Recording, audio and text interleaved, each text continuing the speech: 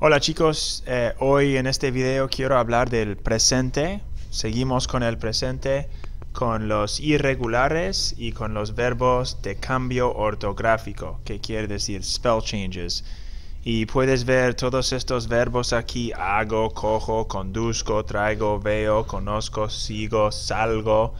Todos estos verbos tienen estos spell changes. So, vamos a categorizarlos, we'll categorize them, y vamos a organizarlos, so it's a little bit easier to learn them. So, vamos a seguir la próxima. La primera categoría que tenemos es los go verbs, and most of you guys know these. Todos estos verbos son irregulares en la forma de yo. So, eso es importante. Estamos hablando de la forma de yo. So, primero, los verbos en rojo, en el color rojo, the red ones, are verbs that you absolutely need to know. In the next slides, you'll see some that are blue that aren't really essential. Todos estos verbos aquí son rojos, es decir, que estos verbos son súper importantes, que tenemos que saberlos. Alright, entonces, caer en inglés quiere decir to fall. Okay, so este verbo quiere decir to fall, caer.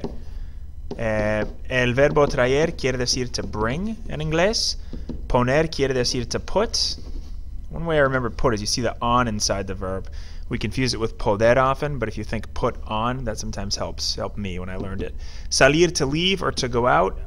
Oops, sorry, I'm putting the yo form instead. So to leave or to go out. Y luego el verbo hacer is, we know, to make or to do. It means either one, just depends on context. Okay, so es muy importante que sepamos las palabras en inglés. If we don't know what these mean in English, they're absolutely useless to us. So that's kind of step number one.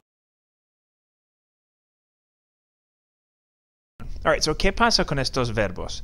Si pasamos a la forma de yo, right? When we think about our normal steps in the yo form, we know now that at this point, we need to cut this verb off, the ending off, and add something to the ending. So we start with the root of our verbs, and if this is something that you feel like is a problem for you, you can go back to the screencast anatomy of the verb, and you can take it from there. So we have all of our roots now. We cut off the ER of all these verbs, and this is what happens.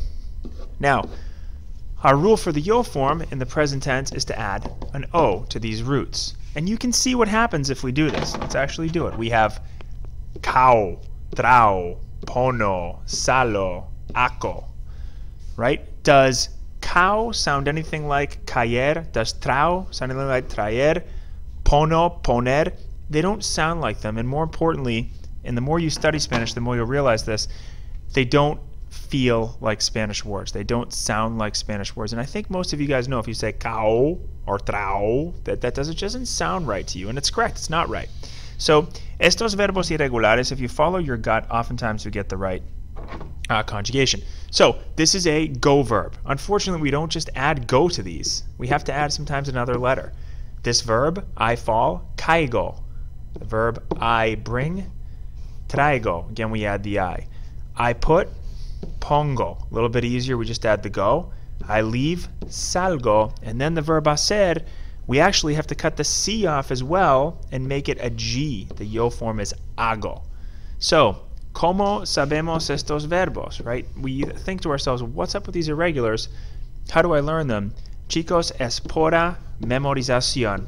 I'm sorry, but that's really the only way to use it, or to learn them. And the best way to learn, the best way to memorize, is to use these verbs as often as possible.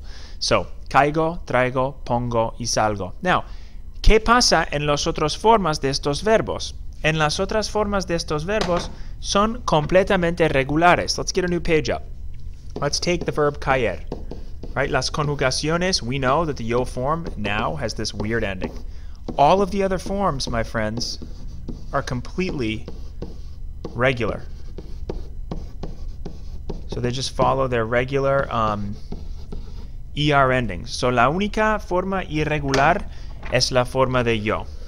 Right? But if you want to say, he falls a lot when he plays soccer. Él cae mucho cuando juega el fútbol. We fall off trees often. I don't know. Nosotros caemos de los árboles. So we have this verb to fall, and it's only irregular in la forma de yo.